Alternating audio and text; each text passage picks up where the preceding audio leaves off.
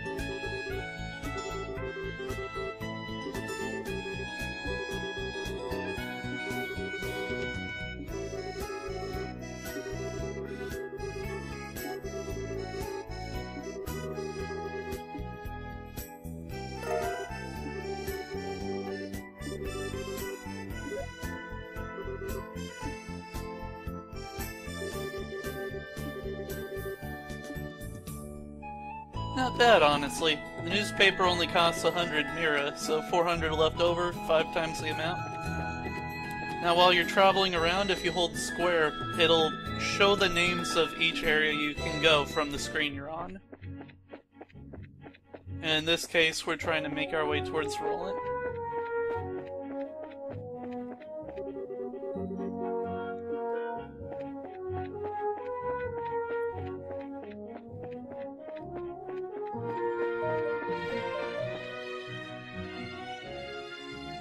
Now, I've played through this game a couple times, but I've never actually finished every single quest. Planning on doing it this time around, though. Here we have Roland, a pretty small town. Generally everyone knows everyone who's here.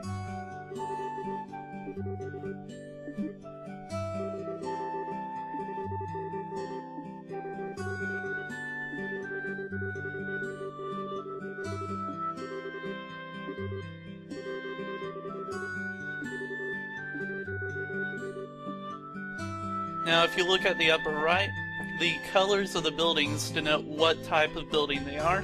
So you have green for general shops, orange for the orbital factories, red for the bracer guilds. Then you have blue for some of the hotels and inns, and purple for the churches. Generally, anything else, generally what's blank, will just be a residential area, or probably something that you don't really need.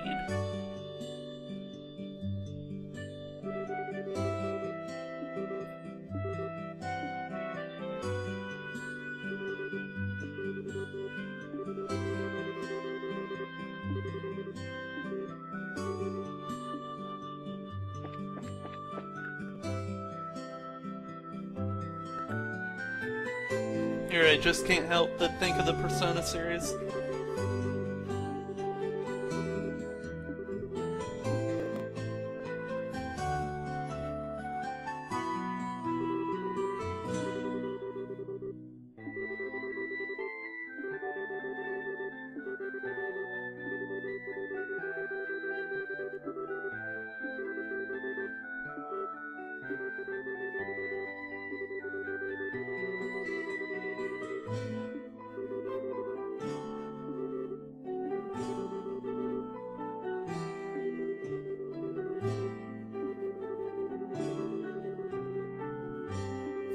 I do love the localization in this, much better than some of the earlier ones, though I've only actually played through some of the second.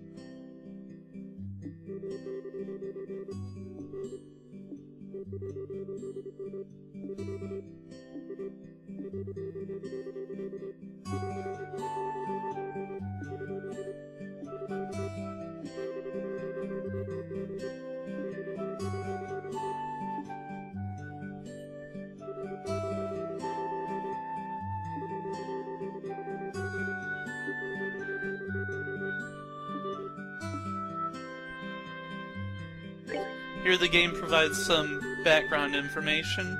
It's not really necessary for going through the game, but it helps with understanding a bit of the world. Only 50 years since they've developed orbits, but they really do use them for just about everything.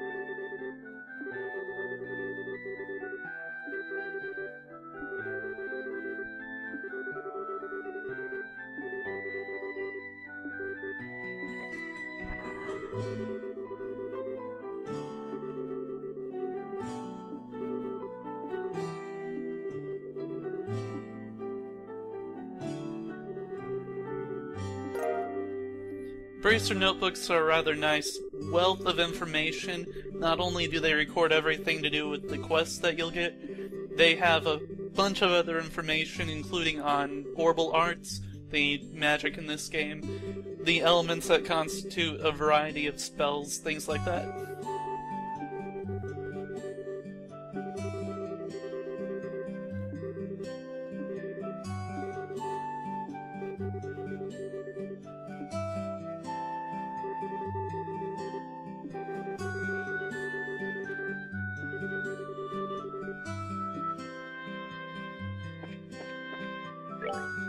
Training retrieval, of course, has us running through the sewers.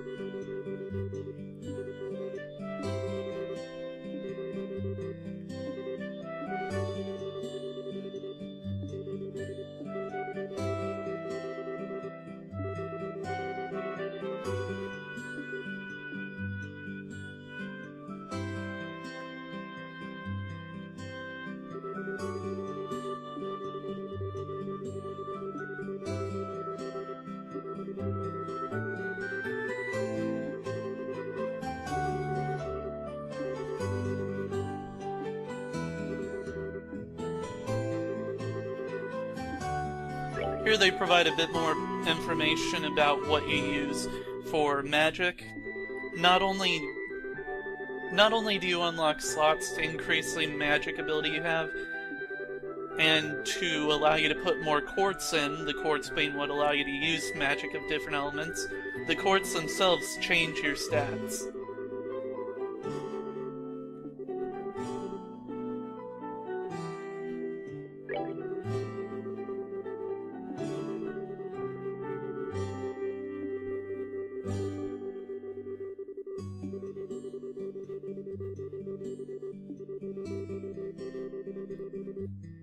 And you synthesize quartz as well as unlock slots on your orbments here at an orbital factory. To set them, you can do that wherever you are. The sepith you get from certain characters in some chests. You also get it from killing enemies. And you can exchange sepith for Mira. Generally, I avoid that. I prefer using it for unlocking the slots and synthesizing quartz. And I just did that twice.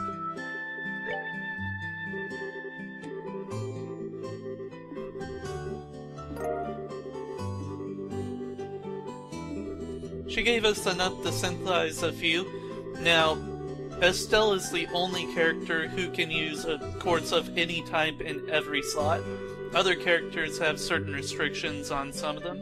Joshua can only use a time elemental quartz in 2 of his slots, including his very first. So we're going to have to take that one.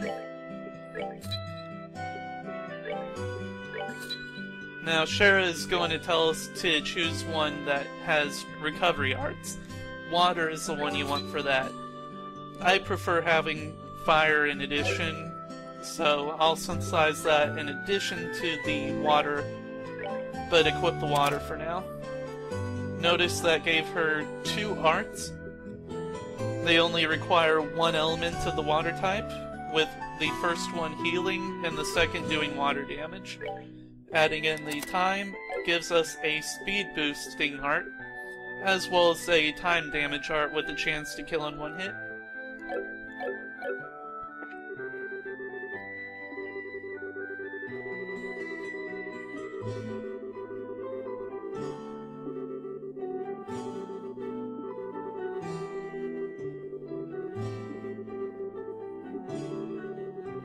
She says have both open a new slot, but she only gives enough to unlock 1. Since Joshua has his first one restricted to a certain element, I'm going to open up his second.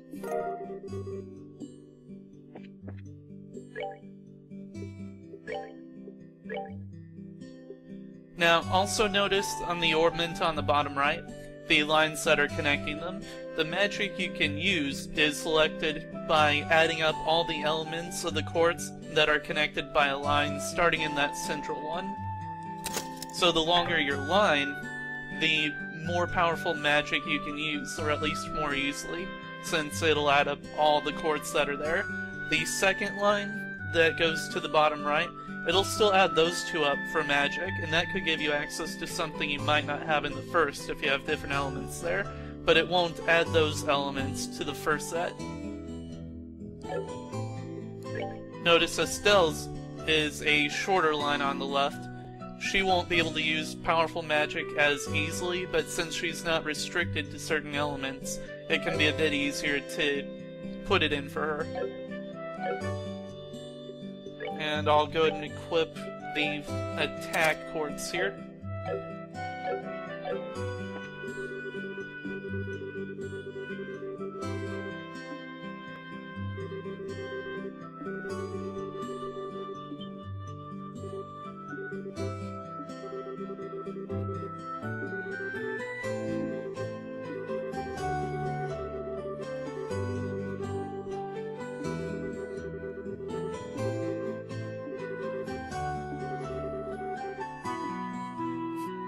I love it when she gets dragged off. Joshua just sitting there watching it.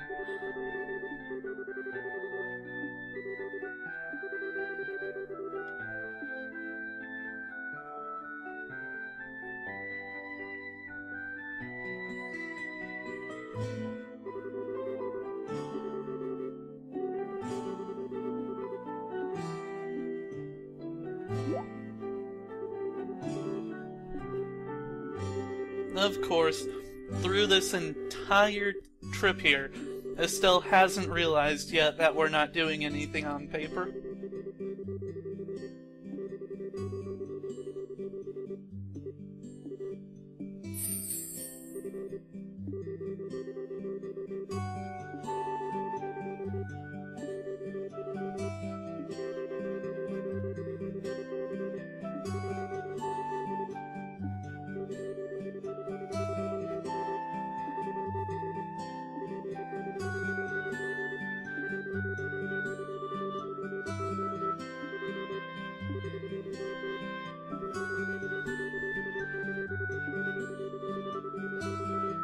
Now when we go into the sewers, the series of battles that will be provided are used as kind of a tutorial for how the different facets of battle work.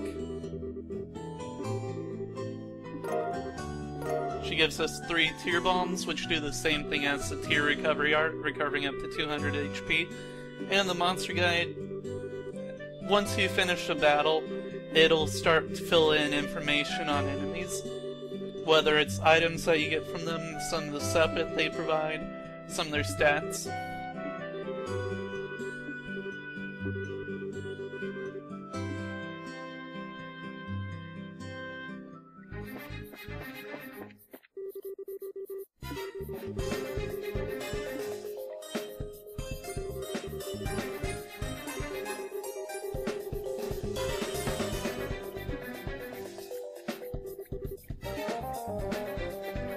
These are always handy. We've got a little HP to recover because of the HP quartz, and some EP to recover for Joshua since we unlocked a slot.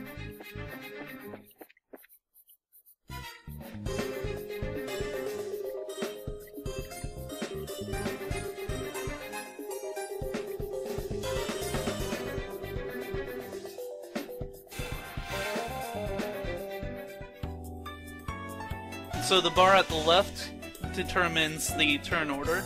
When you go to choose a command, it'll automatically fill in where that character should go next.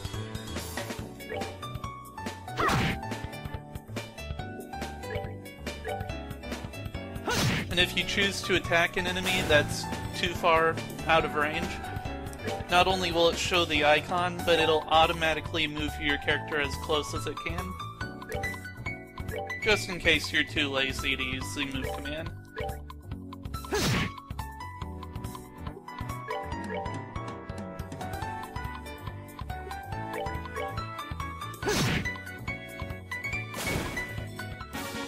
That's that then. Let's move out.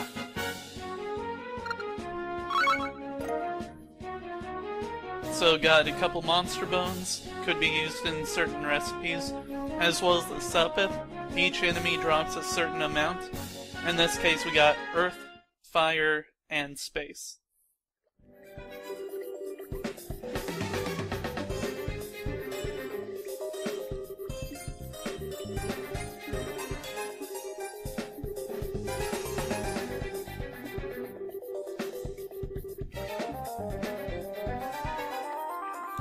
So our first enemy was a dirty rat. You can see some stats, not all of them are available since we haven't fought them multiple times. The elemental efficacy seems to determine how much damage they take from arts of that element.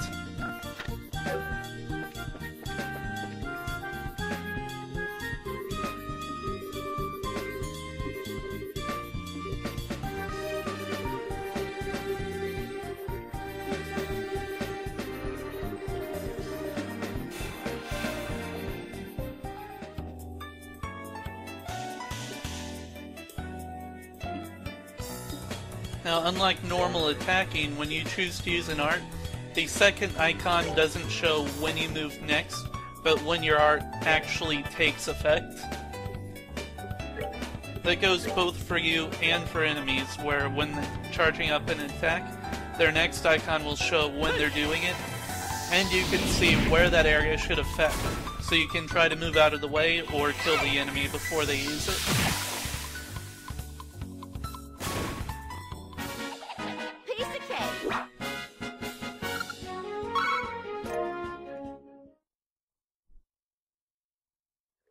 You can also press square when you're targeting an enemy in the middle of the battle to see its name, its health, as well as the elemental efficacy, so you can determine what arts you should use if you use any.